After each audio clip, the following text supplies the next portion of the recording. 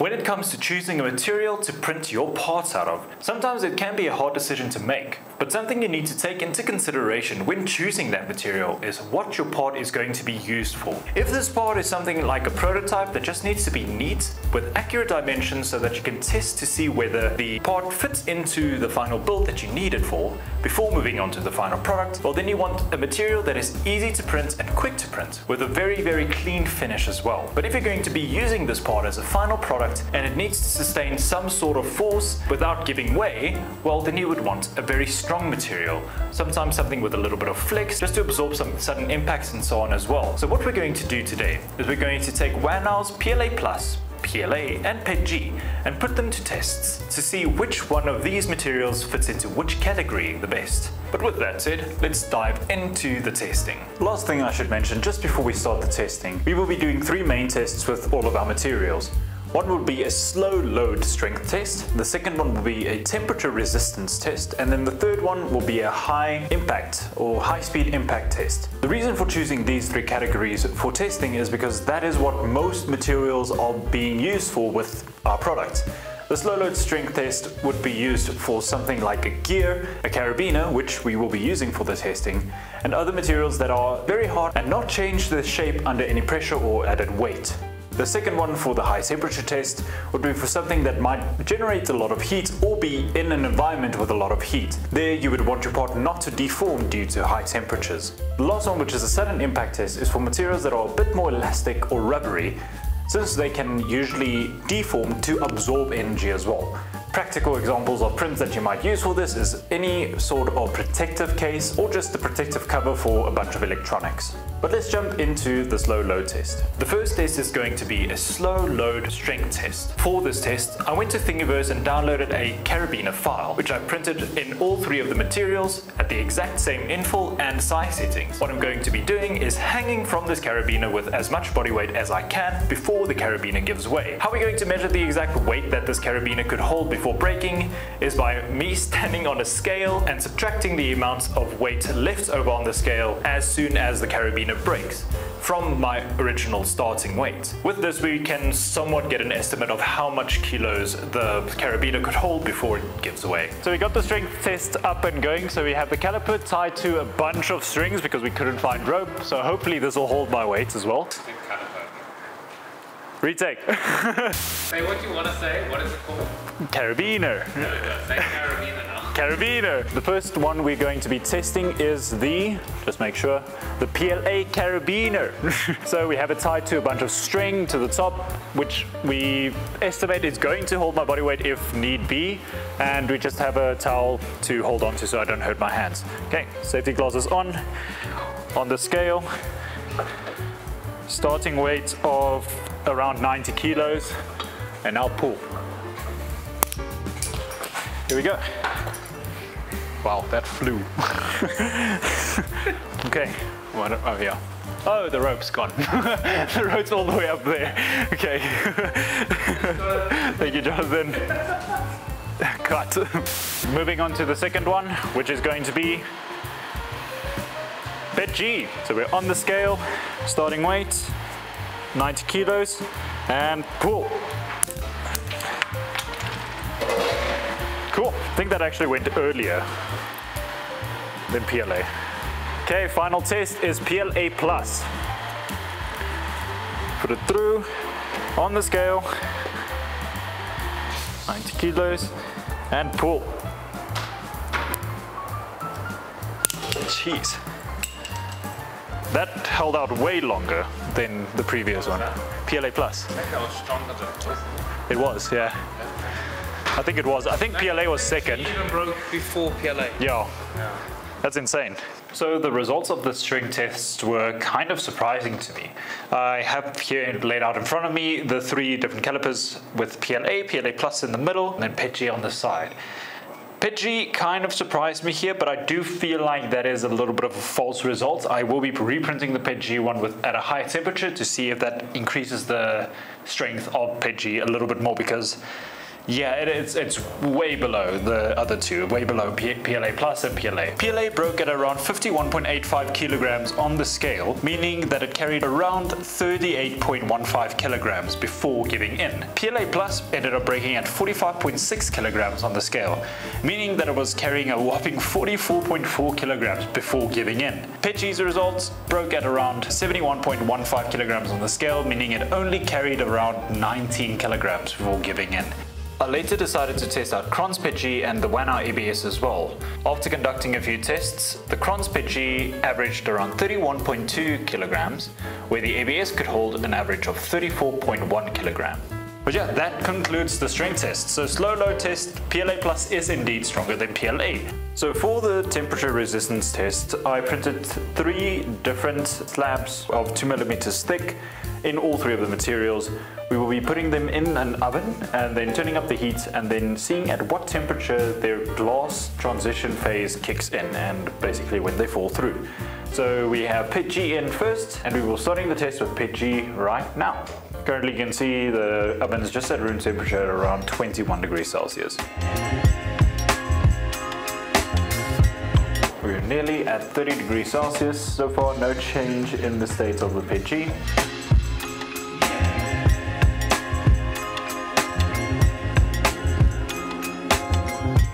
Oh, it's starting to warp at around 60 degrees Celsius. And fallen through at 60 degrees Celsius. Wow, just under 60 degrees Celsius, I would say. Safe bet it dropped exactly on 60 degrees Celsius, so let's call it 60 degrees Celsius. And by the way that this is being tested is that there is a probe inside reading the temperature. It's the thermistor that goes to this multimeter, which you can see the screen on here. The probe is at the exact same height as what the prints themselves are. So even though it's not 100% accurate, I would say it's at least 95% accurate. But it will be consistent over all 3 prints, so it shouldn't matter too much. This time we are going to put in a PLA. Currently we are at just over 20 or just under 30 degrees Celsius, I should say. And now we put it back up to about 150 and see at what point it drops through.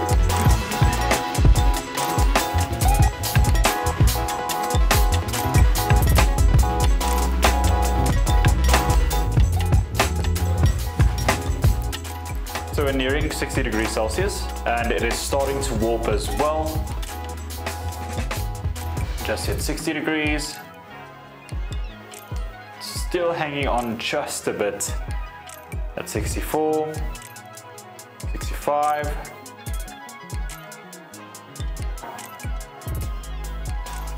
Mm, 70 degrees and it just fell through. Just over 69 degrees Celsius for PLA. Okay, so that leaves us with one last test, and that would be the PLA Plus. Turn it to 2-way and 150 degrees Celsius. And here is our multimeter as well. Okay.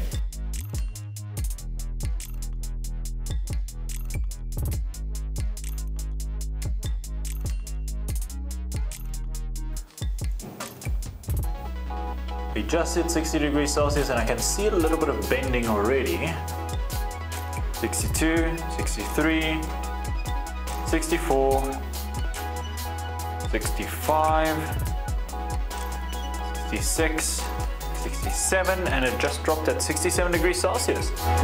Okay, that kind of makes it a bit interesting, to be honest. So originally I would have just recorded the printing of the WANHAO PETG, PLA and PLA Plus, but since the results were kind of interesting to me and not what I expected at all, we will be adding 3 more prints to that test. I'm going to take a different roll of PETG, the WANHAO PETG, and print with that as well. We also have WANHAO ABS. Unfortunately, we do not have it in red, so it is going to be in blue, but we are going to test it with WANHAO ABS as well.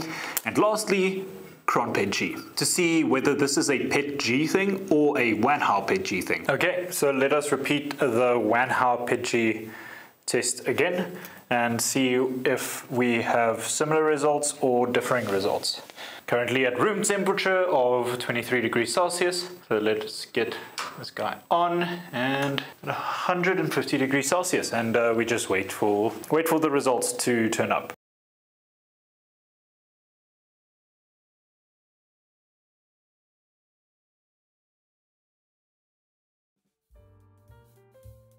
So far 59, 60, 61, 62, 63, 4, 5, and drop.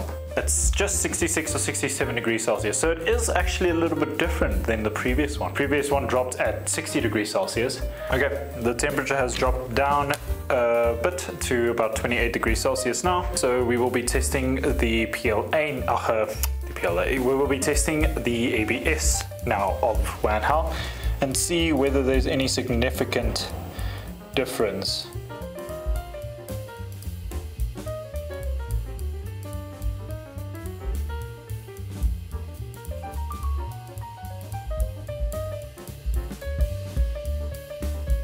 (70 degrees Celsius), no changes in the ABS.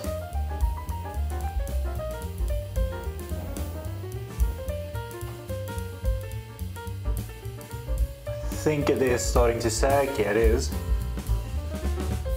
78, 79, 80 degrees Celsius, 81, and 81 degrees Celsius when ABS first dropped through. Quite a bit higher than the others, about 20 degrees Celsius higher than all three of the other materials, meaning PLA, PETG, and PLA+. So yeah, now the last one that is a different material that we will be testing is going to be the CRON PETG. So the reason for testing the CRON PETG as well is to see whether it is a brand thing and if the brand's different materials have different properties as well. Meaning that is every PETG of every brand the exact same, or is there anything different about them? And there should be something different about them because they have their own formulas, they have their own recipes for how they create these materials.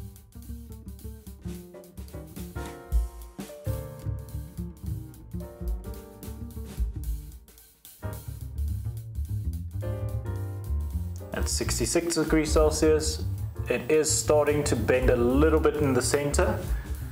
We should see it start drooping. And there we go. So 74, 75, 76, 77, 78, and 80 degrees Celsius before the CRON PETG actually ended up failing, leaving it at around the same results as the WANHAO's ABS. Very interesting. After all the temperature tests have been done, we can see that ABS is ahead with 82 degrees Celsius on average. CRON PETG isn't too far behind at 80 degrees Celsius on average. The WANHAO PLA, PETG and PLA Plus all came out at an average of 65 degrees Celsius before bending and falling in. This also debunks the fact that PLA Plus is more temperature resistant than PLA. At least for WANHAO, that is not true. For the final test, I wanted to see how much energy these materials can absorb before completely breaking or just bending. To conduct this test, I just made a little pendulum with a hammer we had in the warehouse, which I would drop from the same height each and every time, meaning that it had the same speed and same energy at the point of impact with each of the prints. The simple thing that we're going to be looking at is to see how much lower the hammer stops after it hits the print compared to a swing of the hammer with nothing in its way.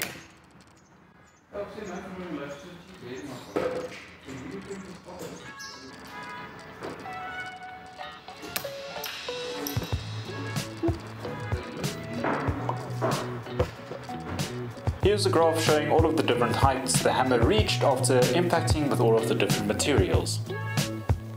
What these percentages mean is the total height that the hammer could swing compared to the unobstructed height. We can see that ABS was the material that had the least absorption, swinging a total of 70% of the way up. WANHAO's PETG actually comes out at second place at 43.23% of the way up, absorbing more than all ABS, PLA and PLA+. CRON PETG came out victorious, only reaching 13.87% of the total way up of the unobstructed swing. meaning that it nearly absorbed 90% of all of the energy of the hammer at point of impact. So that concludes the testing of some of the different materials that you can use with 3D printing. The main thing I really wanted to test in this video is to see how much better or worse PLA Plus performs compared to PLA. To say the least, it is very similar still, with a strength advantage. If you wanted to look at some other aspects that are better with the PLA Plus, WANHAO specifically, it is a really fine finish. It's very strong lay adhesion with the ease of printing at the temperatures that normal PLA can print at. It doesn't cause much stringing and it doesn't really warp, even on longer prints. So depending on what you want to print, PLA Plus might just be the perfect material for you. But otherwise, all the other materials are just as good at their specific use cases. I hope that you found this video informative, I hope that you enjoyed the testing, and if you did, consider leaving a like, maybe drop a comment on saying which part of the video was your favorite, and what videos you would like to see in the future. Well then, with that said, I'll see you in the next video.